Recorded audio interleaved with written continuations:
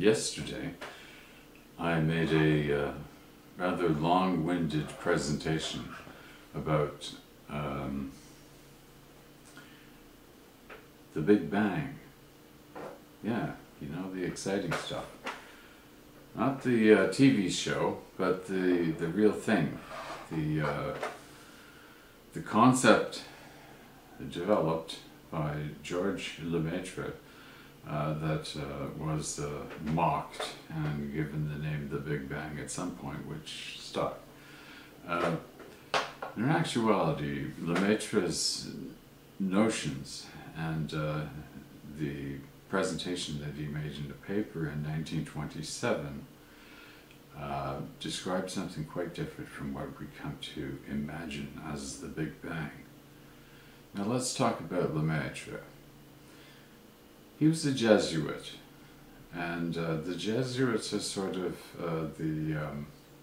well, let's give a British example on home soil. The Jesuit would be the MI5. And in the United States, they'd be the FBI.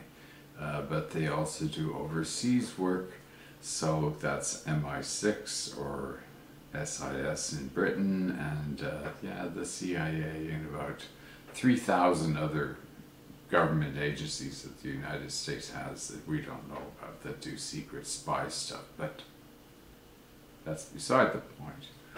We're here to talk about Lemaître. And guess what? I'm also here to talk to you about CPT. What does Lemaître have to do with CPT, you might ask? Well, that's a potent question. Let's start with Lemaître's concept. First of all, let's return to Jesuits here. Lemaître is a Jesuit, and you see him in photographs of him, you know, with Einstein and other big names in physics, you know, in the Berlin through Prague through Bratislava to Vienna railway connection that they had going there in the early 20th century. Rather boring train ride, by the way. It's largely over flat land. You can take much more interesting routes to reach Vienna from Berlin that pass through much more scenic parts of what was then Bohemia and Moravia and side tracks? Railway tracks, yes. Railways, trains, journeys. One other detail? Nah, skip it. Back to Lemaître, wearing priestly garments in pictures with Niels Bohr and, you know, others of the field. There was a group of them. So Jesuits don't dress like this anymore, by the way. They're like plain clothes dudes. I think the only time they wear their priestly garments is when they have to, you know, go to do their priestly duties, whatever they might be, and but that's neither here nor there. The Lemaître primordial business that we're talking about here, the primordial atom. What was he talking about? Well, he wasn't talking about a gigantic explosion that took place at the beginning of time, that you know, came out of, you know, an intensely packed, massively dense, tiny particle that, you know, exploded. Don't think so. It just doesn't seem to fit. No, what Lemaître was describing was something very, very primordial indeed. He was talking about the emergence of a quantum fluctuation in nothing. That is to say, prior to space, there was nothing, and then there was a quantum fluctuation and space was created. Why? Well, because that little quantum fluctuation made space, had to make space because the fluctuation released a lot of energy, and that energy had to go somewhere. So it's pushing against nothingness and creating space. And this is an energetic space that it's creating, by the way. And the more energetic it becomes, the sort of, you know. We talked about that in the Higgs field. The fact that space has got a residual charge throughout. But so this is what happens. You've got a quantum fluctuation that occurs trillions of years ago, perhaps. And over time, it slowly grows. Now it's growing because quantum fluctuations occur in space.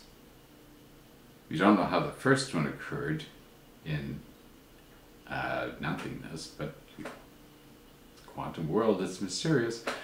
But in empty space, quantum fluctuations are occurring all the time. They're very tiny, and one of the things that they generate is a particle-antiparticle pair. Say in normal conditions, say everyday conditions, space is very empty, there's nothing around, and a quantum fluctuation occurs. So there's nothing to interact with this fluctuation. So what happens? In the normal course of events, a particle-antiparticle pair are released. Now, according to prevailing wisdom in physics, this is allowable, but only if they quickly annihilate one another. I think that's actually pretty rare, because the truth is, the particle-antiparticle pair emerge out of a quantum fluctuation, and then the particle goes forward in time and the antiparticle goes backward in time, and they are separated temporally, like that. The antiparticle goes back into time and eventually reaches the beginning of time, where it collides with all of the other antiparticles that are moving from wherever they are in space back in time to the beginning of time. And what is happening as a result of this? That beginning of time is growing in magnitude. So something that started as a quantum fluctuation perhaps trillions of years ago is starting to get bigger and bigger and bigger. And yes, what that implies is that as the universe ages, as it expands, the beginning of time, that tiny quantum fluctuation at the beginning of time, grows and grows and grows. It's becoming the Big Bang that we consider today. But it didn't emerge as a Big Bang. It just happens to be one now, in the past. But if you move back in the linear past, truly, you go back to the point where there's nothing and there's just a tiny quantum fluctuation. That is a concept that I can embrace, and that is the concept that underlies CPT. Most specifically, time reversal. Now, as I've mentioned, time reversal was pretty obvious to Feynman when he was doing his diagrams, and I encourage you to study those diagrams, particularly if you like to look at schematics, electronic schematics and stuff like that. The Feynman diagrams are not dissimilar. In fact, the Feynman diagrams are to schematics what quantum chromodynamics is to the standard, the CIE 1931 standard model of color. They're basically one and the same, and that's not because there's any property in chromodynamics that refers to color in any way. It's just so happens that the relationship between parts of the model fit very well with our understanding of how color works. That is, you have opposite colors that are complementary, and that is the whole idea behind chromodynamics. So we're going to adopt this system of understanding for quantum chromodynamics. Boy, have I gotten off topic. But if you're interested in photography, study quantum chromodynamics. You won't understand it, but boy, it will really illuminate your understanding of color. So, back to Lemaître and the emergence of his primordial atom. He had some opponents, but he also had some strong evidence coming his way, because his 1927 paper was followed in 1928 by the announcement by Edwin Hubble that he had discovered that the universe was indeed expanding. Now, Hubble didn't make this discovery himself, you understand. He was busy hobnobbing and smoking cigars and maybe looking through a telescope and sleeping a lot. No, he had researchers to do that, and so there was someone behind the scenes who, you know, figured things out and came up with something that we refer to as a Cepheid variable star. This all came out of the same research. Wasn't done by Hubble, although he took credit for it. I'm sure he had a hand in it, but it was largely done by human computers. That is, mathematicians, generally women, and in this case one woman in particular, who did come to the realization that the universe was expanding based on her analysis of the images that she was looking at and determining the motion of stars and galaxies and so on and so forth. Now, the expanding universe wasn't really understood. It went against Einstein's notion of a stable state universe, but you know, Einstein adjusted. But the point of the matter is that no one knew why the universe was expanding, except everything was flying, you know, willy-nilly away from one another. But it's very easily understood under CPT, because the universe is expanding, because the universe is expanding because of quantum fluctuations, and quantum fluctuations are taking place everywhere all the time, right around me. There, one just took place right now. There's one there. They're really small, you don't notice. But the quantum fluctuations take place everywhere. And because they take place everywhere, you know, things get strange. The rules, the speed of light doesn't apply to the expansion of the universe, because, you know, these quantum fluctuations don't know anything about the speed of light. They don't care. They're just doing their thing. And the doing their thing creates space. One other interesting observation, by the way, about the fact that the universe is expanding faster than the speed of light. There really is no certainty that the speed of light is the upper limit. We know that there's an absolute zero in temperature. Some argue that there's an absolute maximum temperature, which is the speed of light. But there also are others who say, nah, there's no maximum temperature. What's the relevance of the speed of light? Well,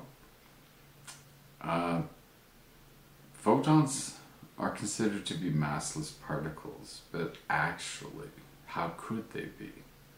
They must have mass. They have energy. So let's say it's a really puny amount of energy, you know, considerably smaller than an electron, but, you know, not puny. The photon's tiny, but it does have mass, but it's regarded as massless, and that therefore it can travel through space at the maximum allowable speed. Now, is that true? Or is it the case that the photon, which has a tiny amount of mass, travels at the speed that it travels, which is referred to as the speed of light, because the photon is a light emitter. And that just happens to be the speed of the photon, but if there were smaller particles, or if the particle that is the photon had less mass, it might have a higher speed. The speed of light would be higher, depending on the mass. And of course, remember, there is no fixed speed of light. It varies depending on frequency. The higher the frequency, the greater the velocity. So what does that have to do with everything that we're talking about? I'm not sure anymore. But the point is, there's a lot that we know and a lot that we don't know. And in physics 9-6 times, or physics 6 nines there, I don't remember what I call this anymore. It's useful to explore these things in a philosophical way and also in a manner that doesn't challenge the audience. I'm not throwing Hermitians or Hamiltonians or Lagrange points at you here. I'm not forcing you to look at a series of calculations to intimidate you into thinking that you can't understand the universe, or that physics is, you know, the holy grail, ivory tower of intellectual activity. Sure it is. But it's not something that you can't embrace even on a fairly straightforward level. So stay with me as I take you through the world of physics. 9-6 times. Bonjour la visite, and have a happy day.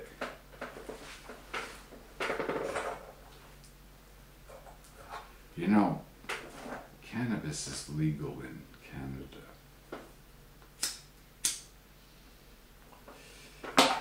But it wasn't always. Do you know that in 2012 I was busted for 4.7 kilograms of weed? Now, the prosecutor did admit that, you know, there's a bit of soil in there because they took the whole bloody plants, right? So I had a few plants. But 4.7 kilograms, man, that's like major drug bust. So, you know, I'm a jailbird for something that is now legal. Believe me, you don't know the work it took to grow weed. It was incredibly difficult. Oh, the spider mites and the smell. Oh, now you just, they deliver it to you. It's unbelievably cheap. So, have a high. And you know, don't take anything I say seriously. I'm full of shit. The stuff I talk about concerning physics, yeah, it's the philosophy of physics, but you know, some things we know and some things we don't. And the one thing we can be sure about is that, you know, I'm smoking weed constantly. I'm destroying brain cells faster than they can be replaced, and when you reach a certain age, it's a one-way street anyhow. So, you know, I'm kind of babbling and gurgling, and you're doing your best to be kind and watch. Nah, I got some good stuff for you, I promise.